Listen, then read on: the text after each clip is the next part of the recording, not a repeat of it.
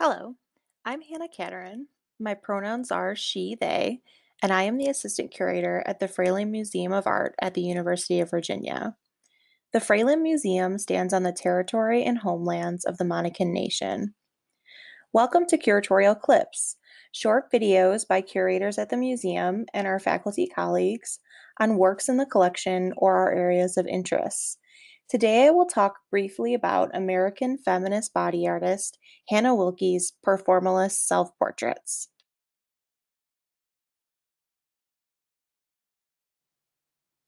Hannah Wilke was born Arlene Hannah Butter in New York City in 1940, and as a child showed an early interest in photography and art making. A prolific artist, Wilke worked in several different mediums, including sculpture, performance, video, photography, painting, and drawing.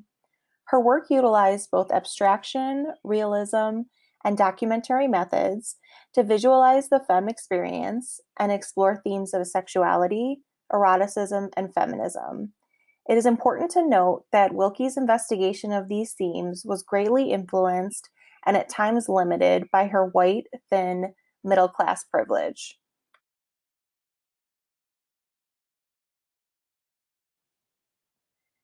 While Wilke worked in many different mediums, this curatorial clip will focus solely on her lifelong project of photographic self-portraits. Wilke coined the term performalist self-portrait to describe photographic work she created and directed others to photograph.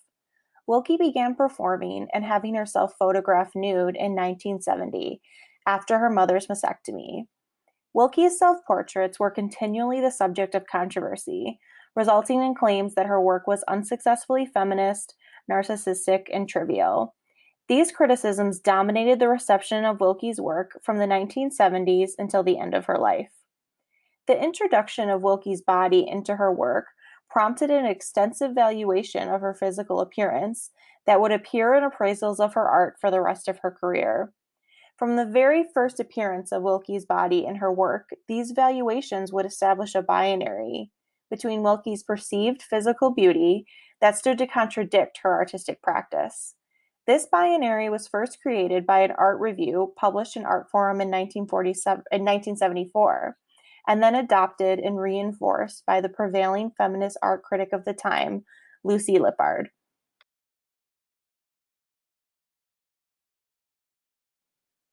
In this performalist self-portrait, titled Hannah Wilke, Super T Art, Wilke restages a performance she did at The Kitchen, a nonprofit arts organization in New York, in November of 1974. For the piece, Wilke stood on a small pedestal, dressed only in high heels, with a large white tablecloth draped around her. She held a series of poses while transforming the fabric from a toga-like robe into a small garment resembling underwear. Wilke described the work as a crucifixion, the different poses representing a transformation from Mary Magdalene to Christ. However, Hannah Wilke Super T art dealt with more than just the crucifixion of Christ. It addressed crucifixion itself, the crucifixion of Wilke as a, quote, super tart, unquote, whose physical appearance is hypersexualized and discredits her artistic practice. Wilke often utilized wordplay, as in the title of this work, in order to prompt viewers to question stereotypes and poke fun at the art world.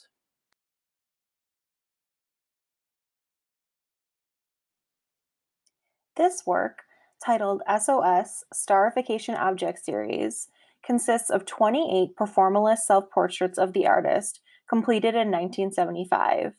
The images are arranged in a grid pattern resembling Hannah Wilke's Super T art, yet the SOS Starification Object Series images do not progress in a sequential way. Rather, the viewer encounters yet another overwhelming, seemingly endless display of Wilke's image. Wilke performs a vast array of poses throughout the 28 photographs. She presents herself in various stages of undress and utilizes different props. Small sculptures made out of chewing gum, symbolizing starification scars, are attached to Wilke's fingernails, forehead, cheeks, chin, breasts, and back.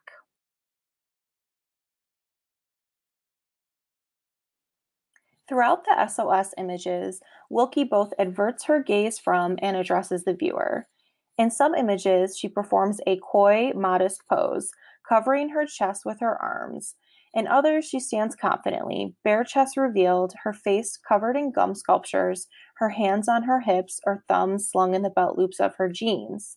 She smiles vibrantly, or places one finger seductively in her mouth. Wilke enacts and at times exaggerates different femininities throughout each pose.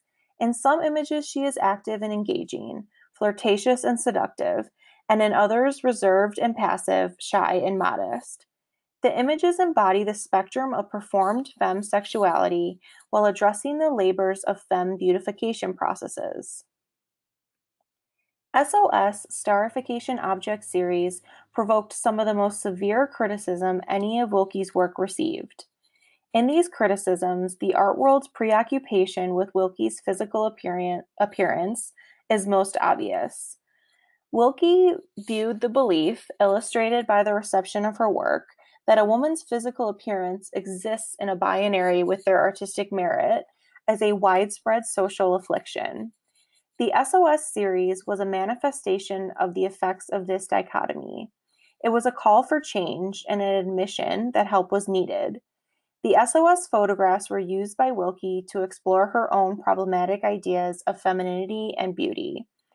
Although many critics of the SOS series focus on Wilke's use of eroticism, they fail to acknowledge the complexity of this work, its examination of the roles femme individuals are meant to play, and its comment on the marking of the feminine as damaged or wounded.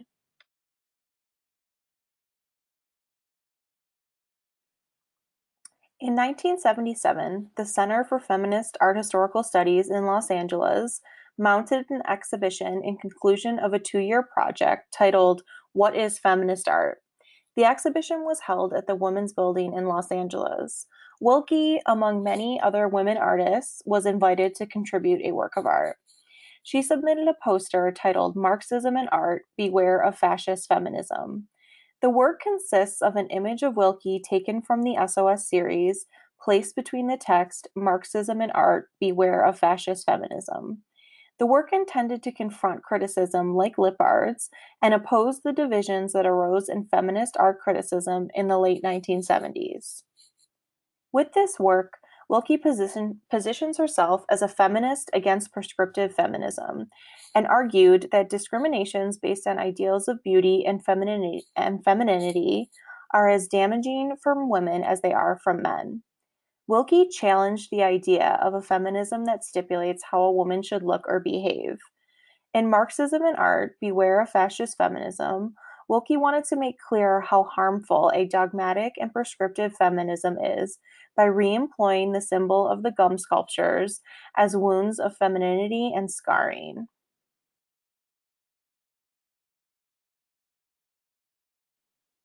Following the creation of Marxism and Art, Wilke created another set of performalist self-portraits titled So Help Me Hannah in 1978. The photographs were taken at an abandoned school building in Long Island City, which would eventually become MoMA's PS1 gallery. Wilke roamed the halls, bathrooms, basement, classroom, and rooftop of the building, wearing nothing but high heels and carrying a toy gun. Throughout the images, Wilke is shown in defeat, losing a battle with prescriptive feminism, which continues to reinforce the binary of visual prejudice she sought to escape. In continuing to use her body and beauty in her art, Wilke is refusing to submit to those who deem her art superfluous. But her body also displays the scars of the battle, revealing the pain caused by defeat.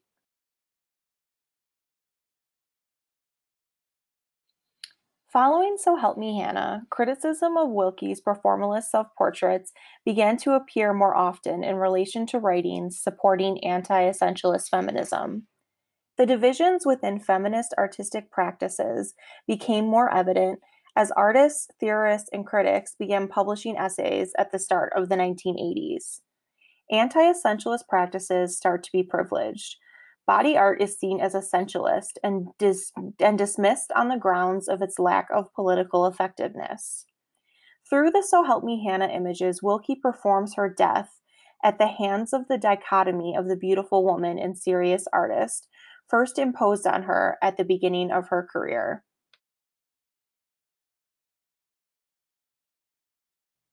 Wilke's last Performalist self-portrait series, titled Intravenous, was exhibited posthumously in New York in 1994.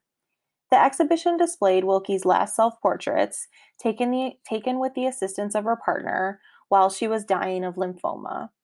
These images had a powerful effect on the art world's perception of Wilke and generated praise and respect for the artist from some of the very same critics that rejected her earlier work. Wilke's presentation of herself in the Intravenous series removed all accusations of exploitation and narcissism from its reception. While the response to her work changed, Wilke's project remained the same. Up until the end of her life, she utilized her own body in her performalist self-portraits.